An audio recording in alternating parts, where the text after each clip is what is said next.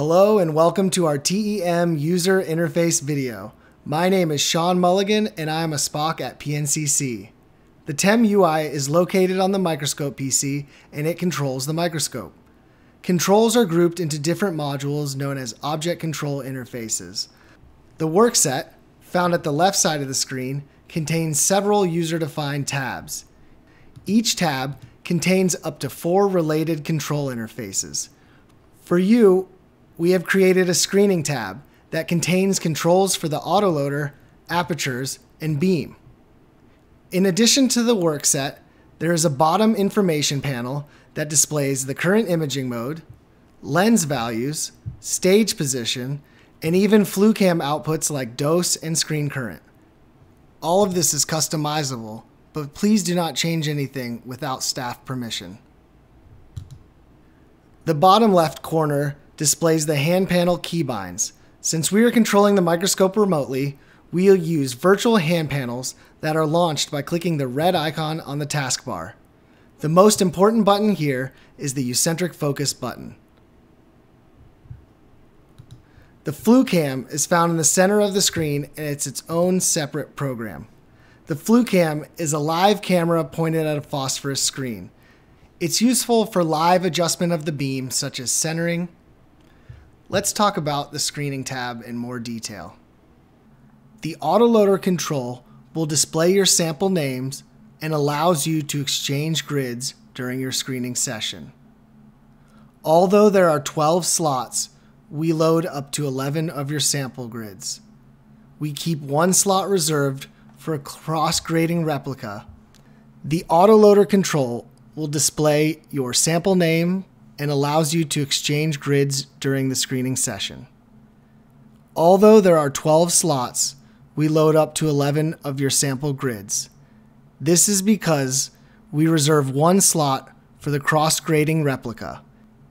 It's useful for tuning and calibrations.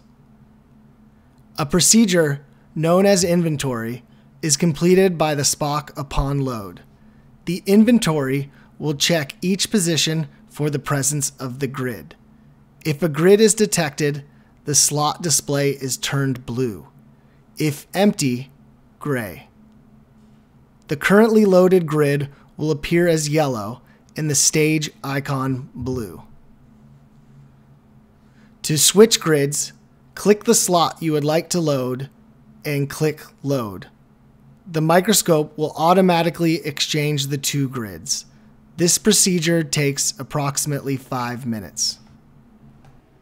The Aperture Control OCX is required for changing the C2 aperture.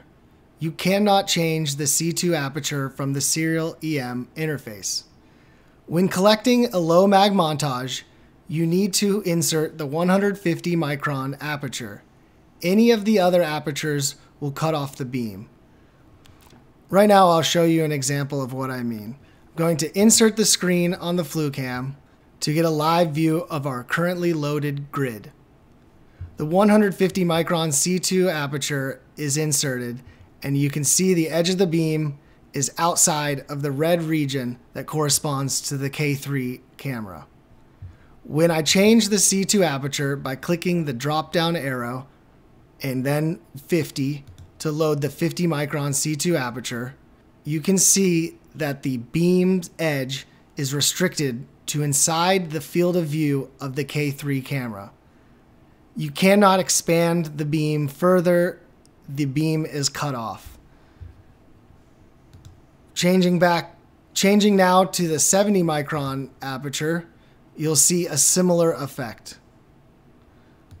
The 150 micron C2 aperture should always be inserted before collecting a low mag montage. The other apertures available are the objective apertures. They can be used to increase contrast during imaging, but are not necessary. The selected area aperture is useful for diffraction experiments. We will not cover it at this time. The beam settings OCX displays the selected imaging mode and current spot size. Spot size is the C1 lens value, broken down from 1 to 11, 11 being the most coherent and thus dimmest. The most important button in the beam settings OCX, and the reason that it is included in the screening tab, is the Reset Beam button. The Reset Beam button is useful for situations where you have lost the beam and is no longer over the camera. With the screen inserted, you can see the edge of the imaging beam to the left. When I press Reset Beam, it will return back to the center. On behalf of PNCC, I want to wish you good luck and happy imaging.